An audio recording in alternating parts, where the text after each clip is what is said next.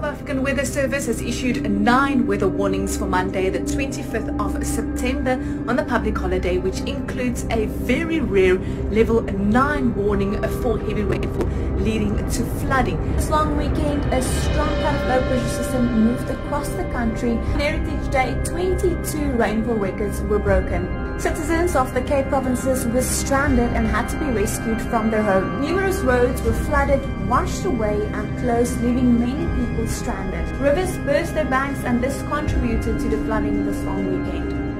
People were injured and unfortunately some lost their lives. On Monday, the cut of low pressure system produced gusts and winds. It is definitely very high over here. Look at that. Look at it. Between the 24th and 26th of September 2023, a historically significant storm hit the southern parts of South Africa. As soon as the storm passed, we went to visit my brother-in-law near Kareado in the Kokoma Mountains, which is next door to the Baviaans Kloof, the significance of which will become evident a little later in the video. Coming from an area that regularly sees good rains and lots of water, it never even entered our minds to consider the effects that this amount of water could have on the ground in an area that, usually, sees very little rain.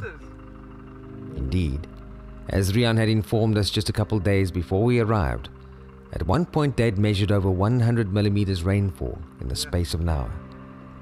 In fact, the rain gauges were overflowing by the time they checked, and so the full amount of rain remains unknown. Which is why, while exploring Rian's farm, things didn't go quite as expected when attempting to cross what seemed to be a gentle little stream. I know, so beautiful. Oh, check the water here, lekker. Oh, shit, yeah. Look at this, nice. So that is exactly why I didn't want to come with my boat. Ah, but this is Oh, wow, we very won't be shallow. able to cross it. This is still very shallow. It's very shallow.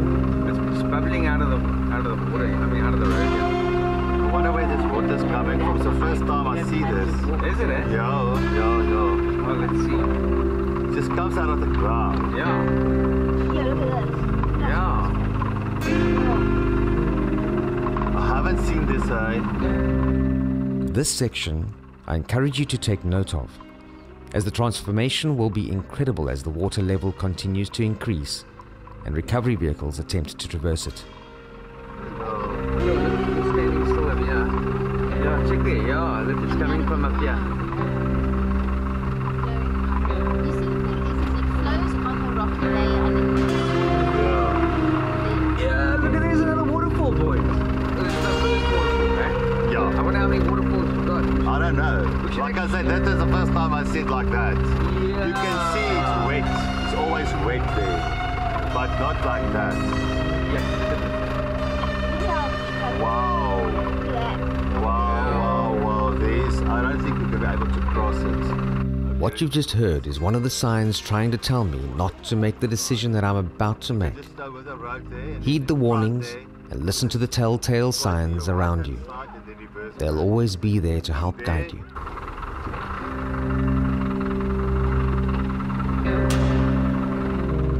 You're about to witness me making the big mistake that got us into this mess, which is the first lesson I needed to learn on this journey. Don't cross water where there is no road.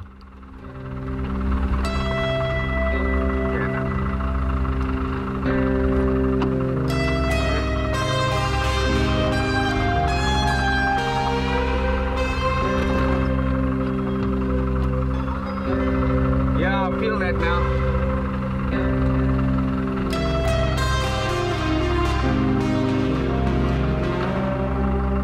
Swampy.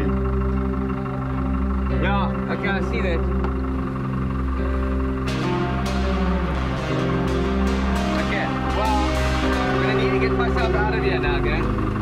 So, hey, off the phone.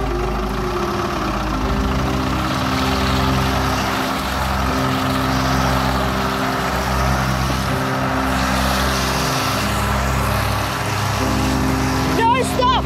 It's digging even deeper. It's even deeper now.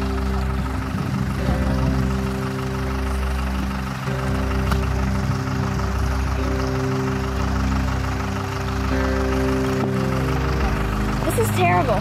Okay. All right.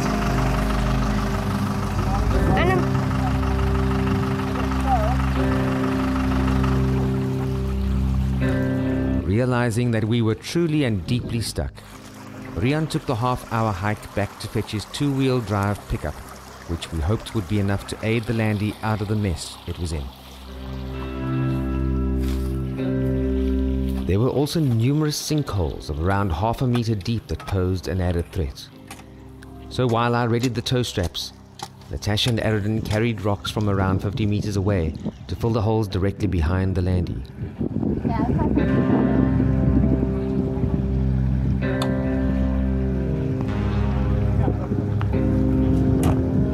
Alright, watch mommy. Watch mommy. When mommy's thumb goes up, that means that we're ready.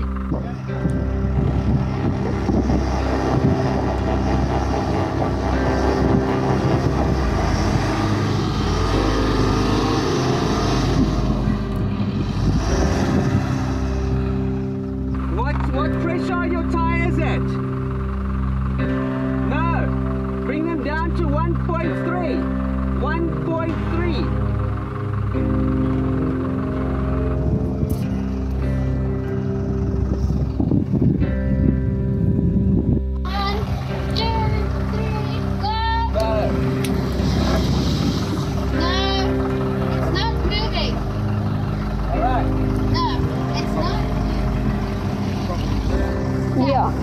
By now around 3 hours had passed, and with the day ticking by we had lost our mental fight, the most important battle of all.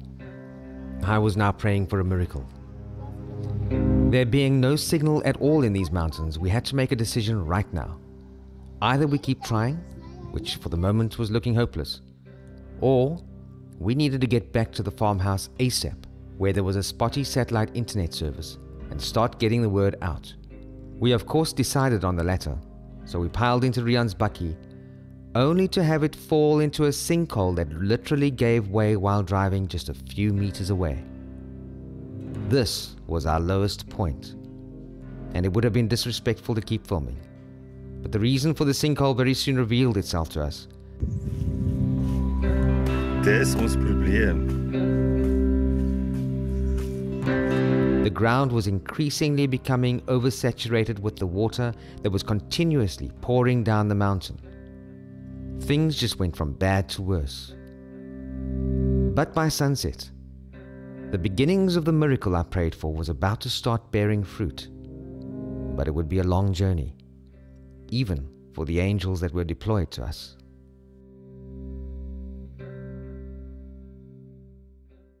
I was sitting here, he was there, he said, fuck that, he's not going to take a chance. Because his jack is far away. So, Sea Rescue came to our rescue to rescue Rover the Defender and my brother-in-law's 2x4 who tried to get us out and also got stuck in the process. We've just heard that they've come back from giving supplies and relief, mercy mission to the Bobbejans Cliff, where the Bobbejans Cliff is actually completely blocked off, is completely flooded. Both sides, all three sides actually. Our side, which is the middle, and also east and west. Anyway, so let's see the progress of this rescue mission. So, the rescue vehicle has just gotten stuck. So this is turning into craziness. This is that section of road which I said earlier to take note of. Look at the amount of water that has turned it marshy and into quicksand in the space of a day. Jeez. It's a wonder that Oh my soul. that Uncle Rian's car got through at all. How are we going to get back? Yes. Is there anything we can help? Is there anything we can do? Go. Even my feet are getting stuck in this. It's different. Watch. It kind like of clay. It creates a vacuum. It's like clay. Sticky. Here it's like Hey, watch out there. that's fine.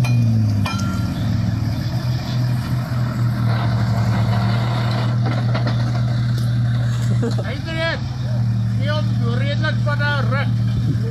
Dat is een stadsrug, maar ik kan het pas. Okay, watch it, boys. Scheiße. Marcus is gonna have to come in and save all of us.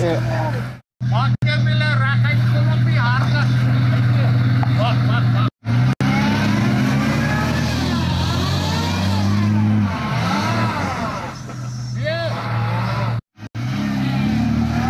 Lijkt me even naar ski. I want to put my shoes. Ja?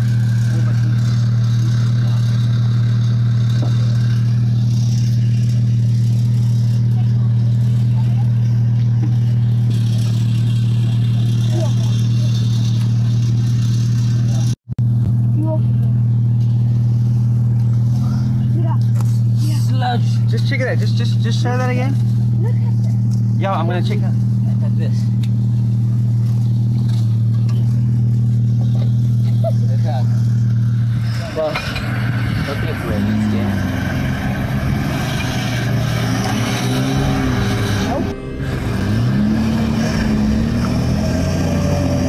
It did something. Yes. Oh, shine. There. Freaking at last. Ludovic and his team from NSRI Sea Rescue never gave up. They kept trying to conquer that swamp. But in the end, the Prado became too stuck for even the Land Cruiser to recover, which was also beginning to suffer. But that was when help arrived. And the bush pig recovery master himself, Marcus Oshry, has arrived on scene to maybe rescue the rescuers. Our second angel arrived in the form of Marcus Oshry and his Land Rover Defender, who had cancelled his position of emceeing at an important function because, as he said, and I quote, "I can't let a precious landy be lost." And this is where I want to say something. Luister ouens, dis net 'n landy wat 'n landy kan red. Ek sê maar net.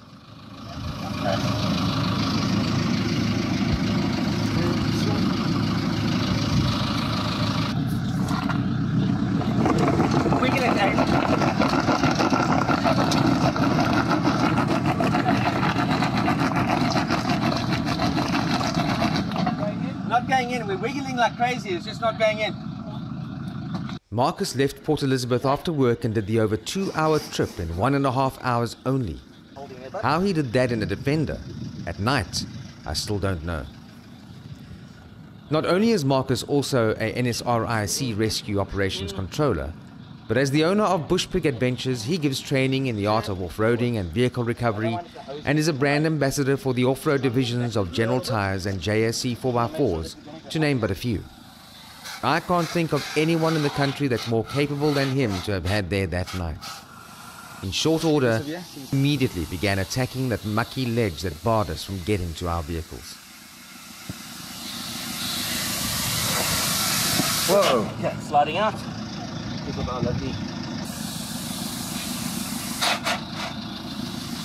Yo, man. It's okay. We can always change the point of attack.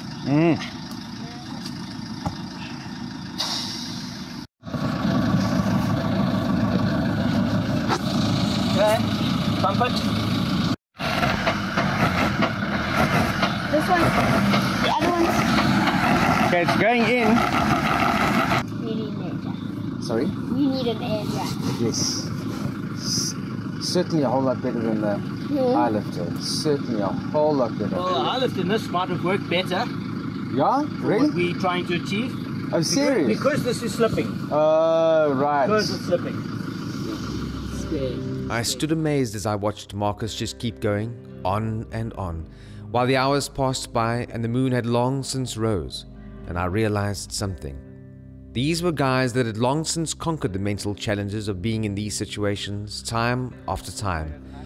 When one thing failed, there was always another angle of attack, always a positive attitude, a culture of never ever giving up. Although he couldn't make it up that ledge, by 10:30 that night he had freed my brother-in-law's bakkie so that at least the way was open again to get to the landy. Speaking of our landy, Marcus inspected the situation and we saw that it was leaning over even more as the water continued to push. But we were done, and with the forecast of even more rain coming the day after tomorrow, we were forced to leave it standing there for the night, with us wondering what would be awaiting us the next morning. So it's the next morning. The landy has stayed in the river overnight. And the tractor early this morning, the 4x4, the farmer came with a 4x4 tractor, a huge thing. And with these guys, and we went with the 4x4 tractor to assess that section of road where all the rescue teams were getting stuck in. For them, according to them, the problem is not so much that spot where the guys couldn't get up that step on the road. For them, for the tractor, the issue is that the road before it, the sand is so very soft because it is waterlogged. It's very waterlogged, and for them, their concern is that it's just too waterlogged. So I'm heading my way there now, and the rest of the family is going to be following after me. They're needing to deal with other road issues on the farm, which actually gives access to the farm. So they're going to go and help dig some furrows there, because that's what we need to do, is we need to release the water out of the roads. But yeah, what a beautiful walk this is. Such a beautiful area. Incredibly beautiful area. And there's the Bobbyons over there in the distance. The highest peaks over there. Bobbyons Cliff. Who, as I explained on the bakkie, they are completely isolated. And as a result, they have mercy missions. They are relying on mercy missions to bring them food and supplies. So my problem seems pretty small in comparison to that. Just look at that.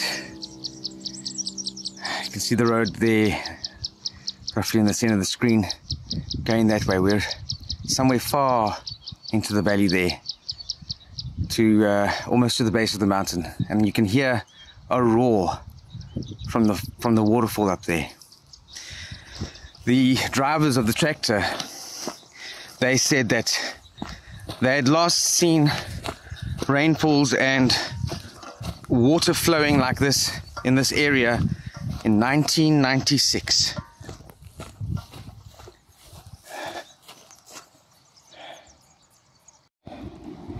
And that's the furrows we need to make. So as you can see, that's flowing pretty fast. And if you can see that, and that's down to the stream, and there's the road. As you can see, it's running down mostly this left side. But I tell you, as fast as it's flowing out, it's flowing in. That water is coming down this track so fast. Okay, it's pulled up over here.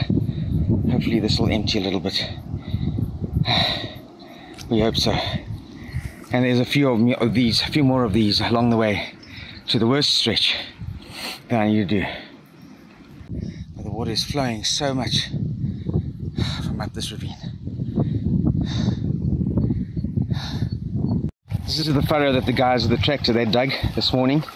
About, I think it was about 7 in the morning.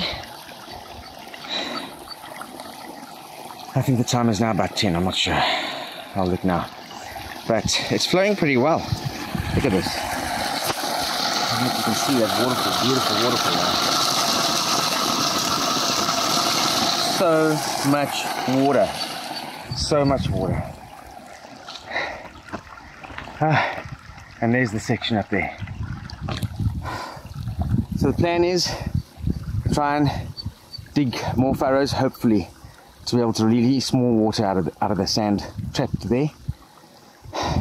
And then there are these aliens over here. They're a type of pine / conifer. I'm not entirely sure what it is, but it's got a very spiky leaf. See this? Like this. But it's a very thick bush, which is cool. And we plan to cut all of these aliens here and pack it on this road to sort of create flotation for the tractor to get up, and hopefully it'll help Robert the Defender to come down without even needing to be towed. That'd be great. And Marcus, I found your spade.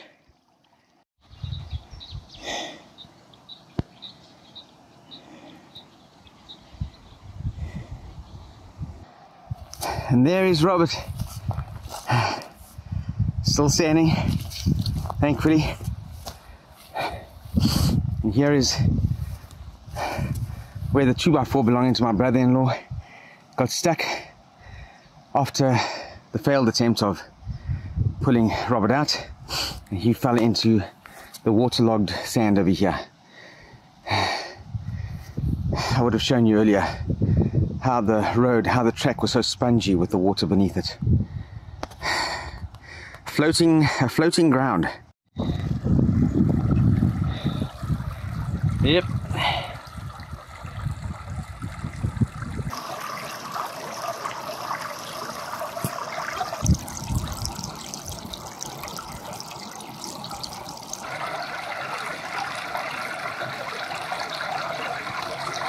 Okay, so there we are. This is the brush that I'm putting on each tire track, and made some extra furrows to let the water run. But now Marcus Austria has let me know from Bush Pigs that they're coming tomorrow morning, and I still have all this to do, and I don't think it's going to be possible. So I'm going to begin with that one. I'm going to cut down that alien wattle tree, big one, and pack that up as much as I can. And that's probably about as much as I'm able to do before they arrive tomorrow morning. So let's hope that'll be enough. Logs are in.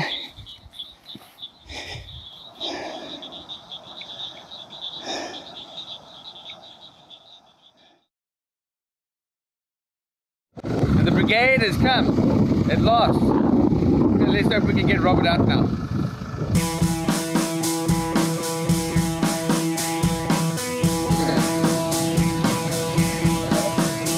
Don't look at it and think you know what it's like.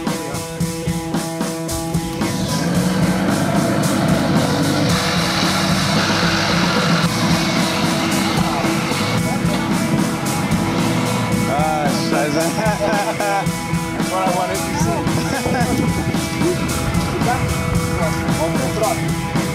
Second time digging in the same spot. Yep.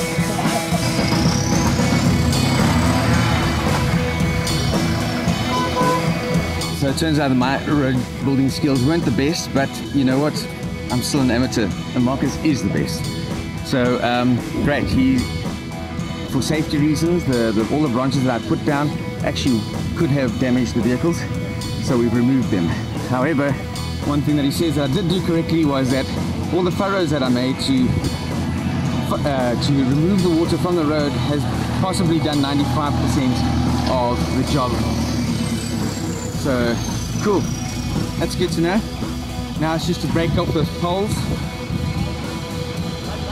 and start bridging.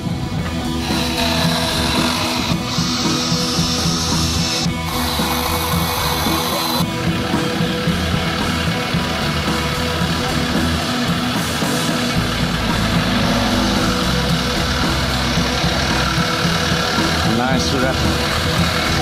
We are up.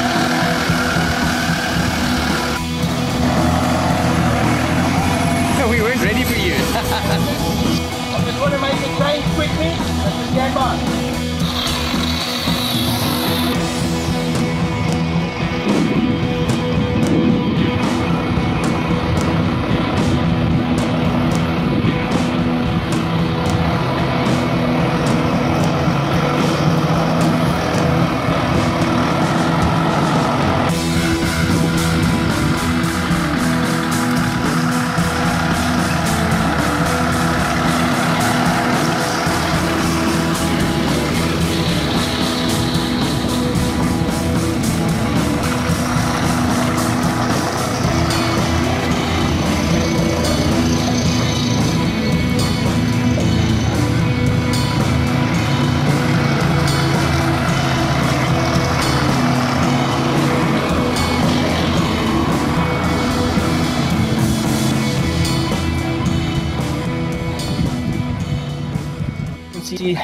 John's vehicle's leaning over quite a bit. And we can't just pull it straight back. If we pull it straight back, we risk her rolling over.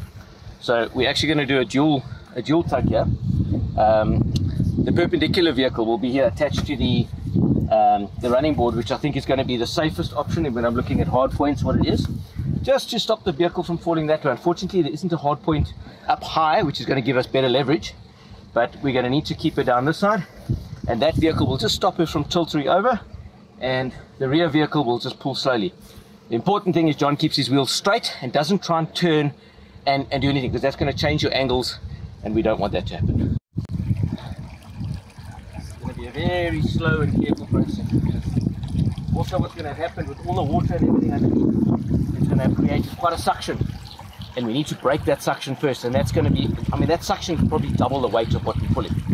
So it's going to be a very, very careful process. We don't want to do anything. We've got sunlight, we don't have rain, we've got time, and we're going to take our time.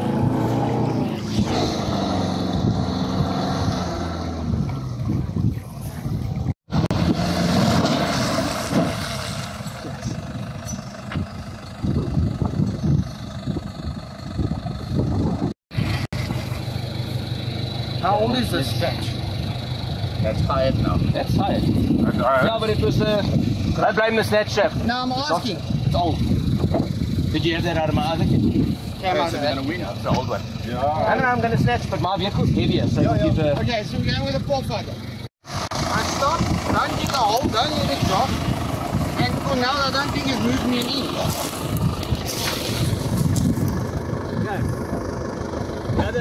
We can do it once with the 4-fighter. Give that a try. The next thing is we're going to airbag your ass up. I was just about to say. And ride it off the airbag. I don't know where you're going to get the airbag underneath. For that, well, we have a farm jack here as well, but I don't think we'll get the purchase on here. I'll probably just sink. So you're going to, have you got a bridle for the front of you?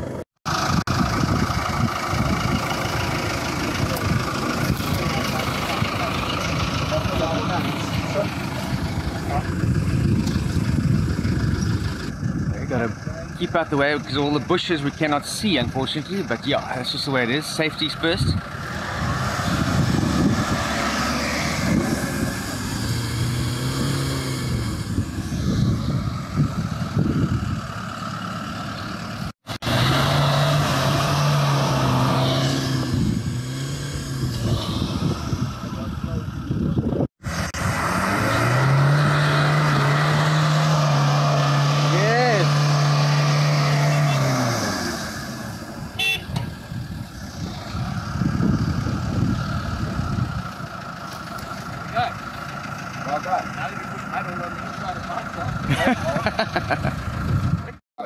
Alright, so we need to anchor it this side with a vehicle. Obviously the ideal thing is to be high up from a leverage perspective. We don't have anything high up, so I'm thinking around there. So the strongest place on the Land Rover here is straight through here. I've got the chain through there, through here. I'll look for brake pipes and stuff on that side.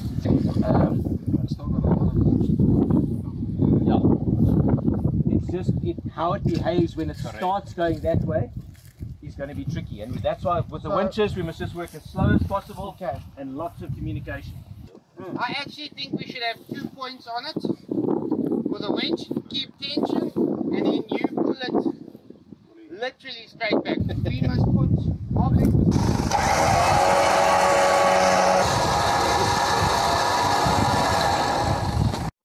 Slowly, come this way. Whoa! Whoa! Whoa, right! You're gonna go in the hole. There's a rock here. I am the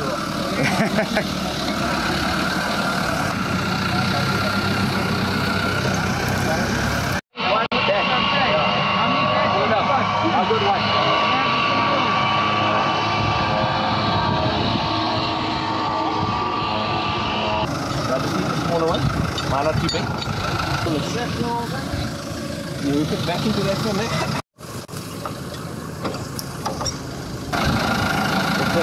Let's take it into this.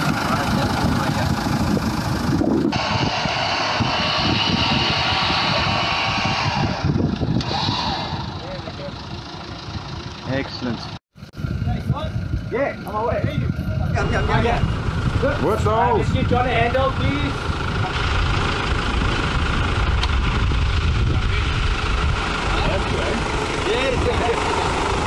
Brace yourself. But remember, you can't park here, sir. Who said?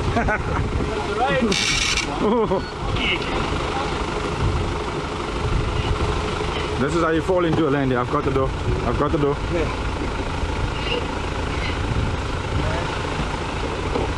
I think with such a slow one, I don't think it's necessary. What do you think? You good?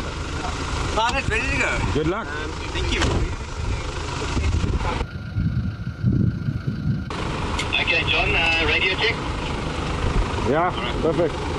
Wait, where's the... Alright, reading loud and clear. Okay, John, you're going to keep your wheels exactly where they are. Are you in neutral and handbrake off? Okay, Shane, you ready?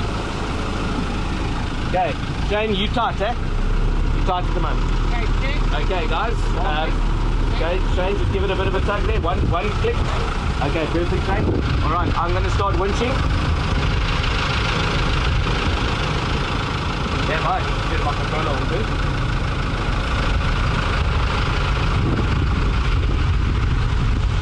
Okay, Cornell, you ready?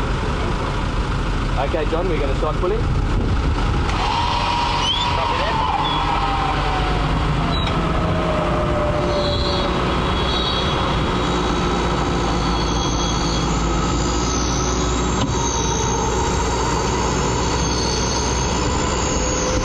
Okay, so this is the thing, so just as you're pulling my vehicle forward, so stand by.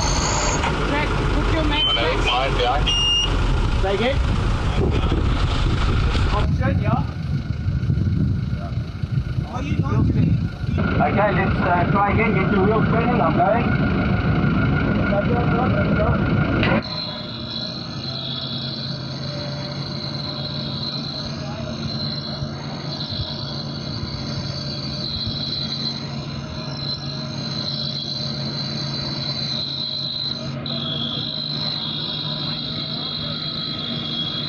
Get out a little bit. Watch this. Nice one.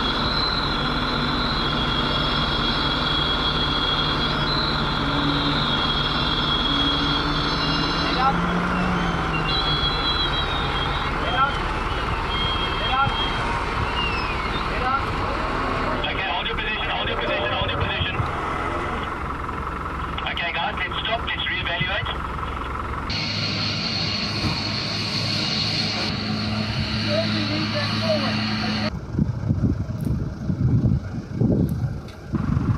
Okay, John, so we're going to keep our wheels absolutely dead straight again. I don't want you to do any turning at all, okay? Roger that. I'm just taking up the tension. Okay, so let's go, let's reverse. Slowly, John, slowly, John, slowly, John. Just wait there, wait there. Let the winch catch up. Let the winch catch up. Let me rather pull you.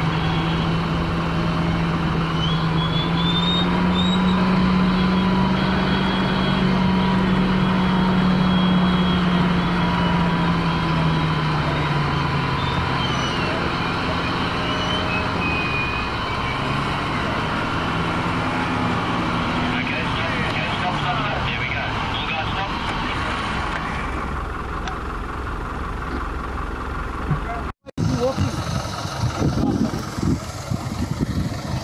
Awesome, man. It just shows there's something that doesn't look as hectic. Just like our first one where it looked like it was dry and we sunk in. Yeah. I mean, yeah. It This is the looks... road. No. It's not. John, did you try to go up a non-road? I did. Damn you, John. Guilty Damn as you. charged. Oh, hang on. That's how you adventure, huh? Yes.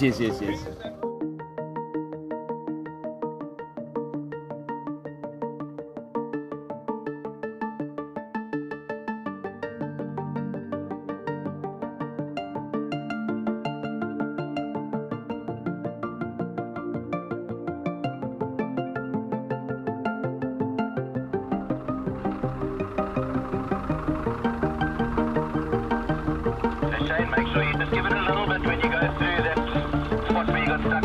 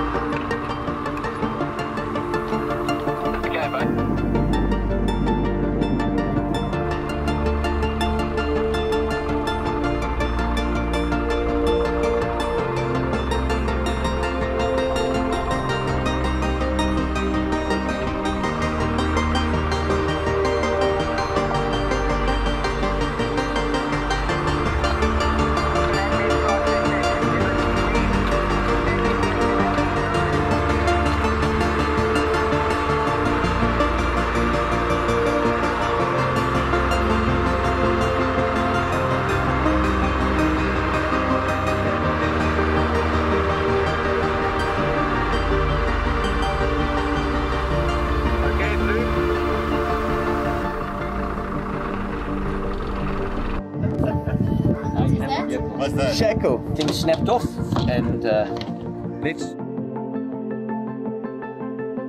You don't want to upset that little dustbin. Cheers!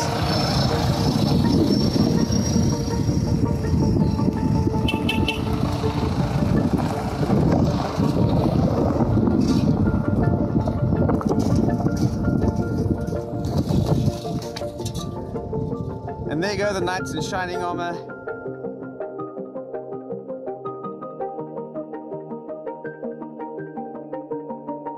So these are things that when you get tired, you start to take shortcuts. You've had a long day of recovering, long day of this, long day of that. You make mistakes. Even people that are seasoned and experienced at it make mistakes.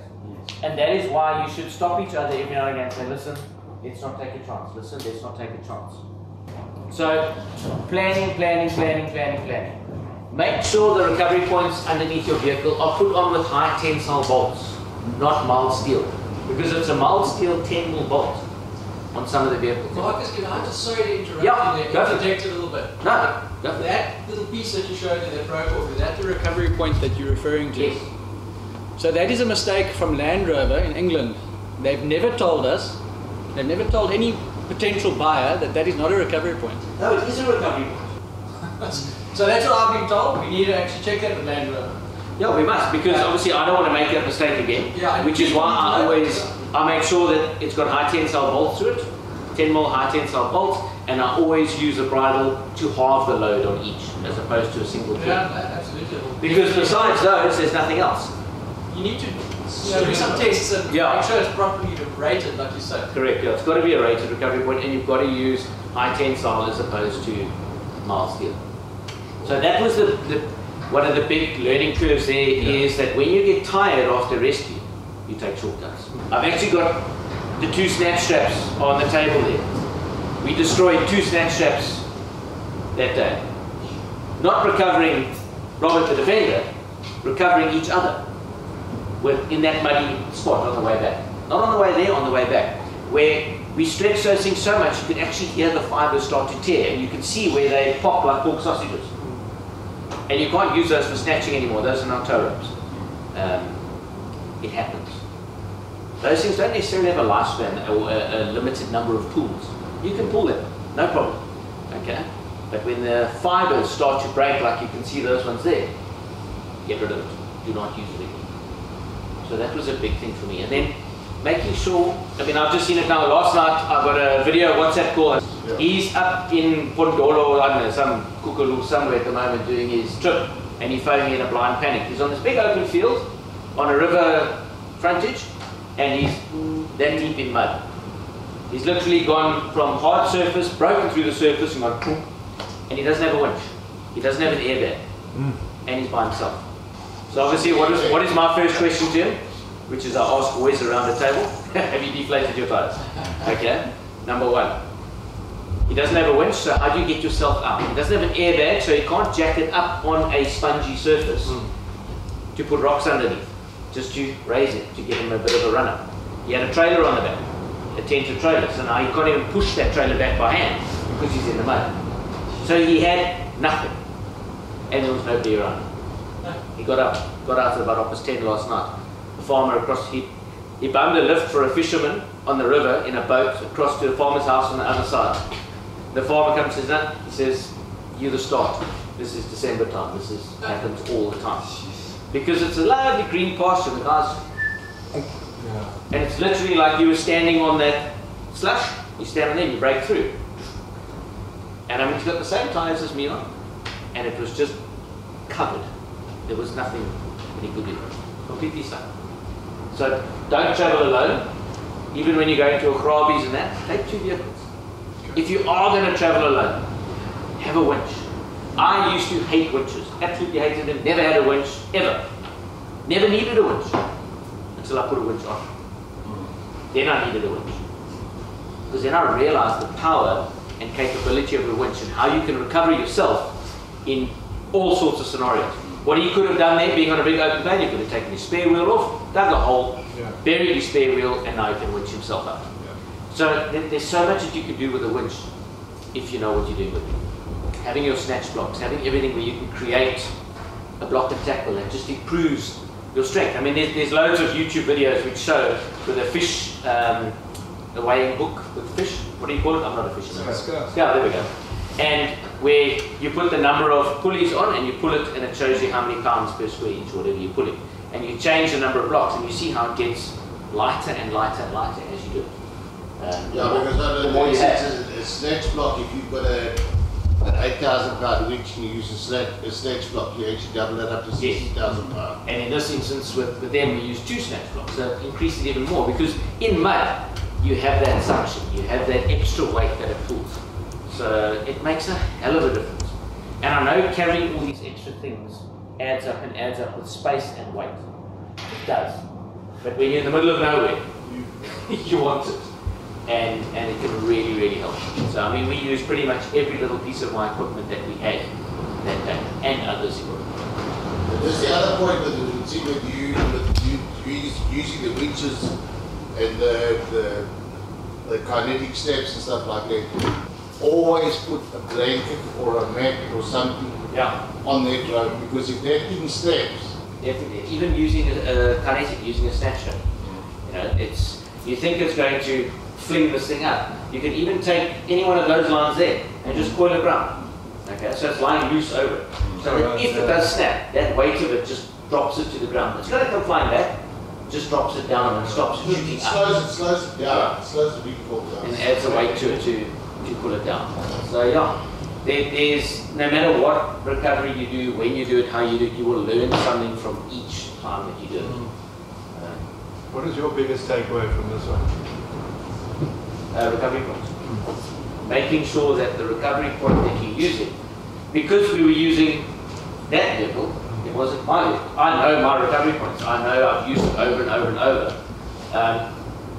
Know your vehicle, know what vehicle you're using to do a recovery, don't take shortcuts. And then the 3 of us together had to like go in tandem and eventually... Did you have a snap strap or static line? No, just static line. That's where the biggest... It's not a mistake, it's what people have. That the difference between using a static line and a kinetic line in mud is chalk and cheese. Because if you put yourself taut against somebody that's in mud and you just start spinning your whip, you're not going to go anywhere. You've got to use the potential energy to create the kinetic energy. So you've got to be flying in order to get that vehicle to pop. Without that, with a static line, you are going to go nowhere. No matter how many vehicles. So remember, we had no signal up in the mountains. Okay. Now to walk back to the house and to walk back again, just to get maybe some information on the internet, because now this is the whole thing, is that you're so used to getting information on the internet. Now we eventually, like I was saying on the video, you know, we eventually lost like the mental fight, and the mental fight is actually a really, really huge thing, because you know, we got into a panic situation where the mind froze and you couldn't really think straight anymore because emotions were high. In the background, I obviously didn't put that into the video. I'm not going to expose this, you know, but essentially that was what was really happening in the background, you know. So the first thing I tried, I mean, can you remember the guy, the Landy was sitting like this, right? And it was the front right wheel that was down in the water, and it was the back left wheel that was actually up in the air. Yes. And obviously that's why I didn't have any traction. So I thought, well, to try and get the thing level, I thought probably the best place to jack it up would be the front right corner, right? But that was in the water, in the sand. There was nothing to put the jack onto. I had a high lift jack. So what I did was, because I couldn't figure out a way to place the jack into the water of the front, on the front right tire. So what I did, I thought, okay, well, let me try put the jack onto the rear right tire. Okay, this side over here, and lift that up, which is what I did. And I started lifting that because I thought if I could lift it, it would do that. You know, logically that would happen, except that when I started lifting, what it did was it started lifting that rear right left tire even higher, and it was actually starting to lean even more over. And the reason being was because the front right wheel, it actually kept going deeper. Yeah. So it was essentially doing this. Reaching forward. So that was we obviously got a bit of a big fright over there, and so okay, immediately put it down. Then I was at a loss. So that night, when we eventually got back to the house and I started putting the word out into the Bush Pig group, onto our group, then that night when we eventually got back, midnight or whatever, I just decided just to make a post, not asking for any advice or anything like that on Facebook. I don't want to deal with, like, you know, a whole lot of trolls and what have you. But, you know, I just made a post of our photo, just saying this is where I am right now. Landy's sitting in this position. Cool. Alright, so next day, no signal. You know, obviously I'm out on the road because you're trying to do the whole waste of a job of putting branches down. That was your punishment. My atonement. When I arrived back to the house at lunchtime, I got a flood of messages, and that's when I found out that, okay, cool, you guys are coming the next morning. Great, rush back out there and start doing the branches. Okay, so when I get back then, late at night, now everything's on a roll. All the cogs are rolling. Man, hundreds of Facebook notifications. I'm like, freak now. Anyway, I start going through them. I just see suggestion after suggestion after suggestion. Everyone being so encouraging. I must have answered 350 comments that night. Wow. But they were brilliant. Those posts had become such a wealth of knowledge. But as I was reading, the blood started to drain from my face. Because one of the first suggestions that the guy said was, one of the guys said, and then it was repeated thereafter, time after time after time, was, why don't you just cut some branches and tie to the wheels and create pedals? I'm like, oh crap. Could have done that. Just a while ago, we had a discussion on the Bush Pig group with Marcus being stuck in the snow, and we were talking about the addition of tire grabbers from Ardendorf to add that to our gear.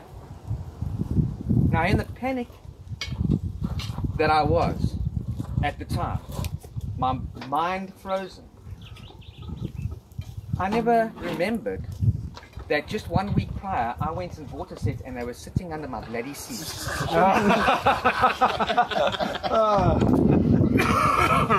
They could have worked. I would say, in hindsight, just alone, maybe 50-50. Before my brother-in-law did the tow, because in the position that I was at that first time, originally, as I got stuck, if I put the grabbers on right then and there, then quite possibly it might have gotten out. But now, what about now after the vehicle was down there? Second suggestion that came up, that was brilliant, was, well, the guy said, obviously he posed the obvious thing of, listen, it's the front right corner that needs to be lifted up, you know, and this is how you do it. And I never thought of it. Take the spare wheel will actually create a flotation in the water on that sand and mount the high lift jack onto the spare wheel. That, combined with the tire grabbers, would have been out, because we would have been able to lift it up, pack the rocks underneath that front right wheel. We would have been out. There would have been no need for extra recovery action. From a mechanical perspective, Marcus, have you got experience of those diagrams? And your experience? It got us out the ship. He's the one that suggested it. Are you the one? Okay. Yeah, same principle. Oh, okay. That whole panic state of mind is a very big thing. The other thing to get into, and this isn't a common problem, that when you get stuck, stop. Yeah. Don't keep trying. Yes. Stop. Yes. And then don't go, oh, let me just try this. Let me just try that. No, you put everything on. Yes. You go to war with all your guns. Yes. You deflate your tires. You put your things on. You do this. You do everything, and then try and get out. Because every time you, oh, let me just try this and let me just try that, you just go further and further and further into the ship. Yes. So makes sense. Rather take your time to save your time. No, good.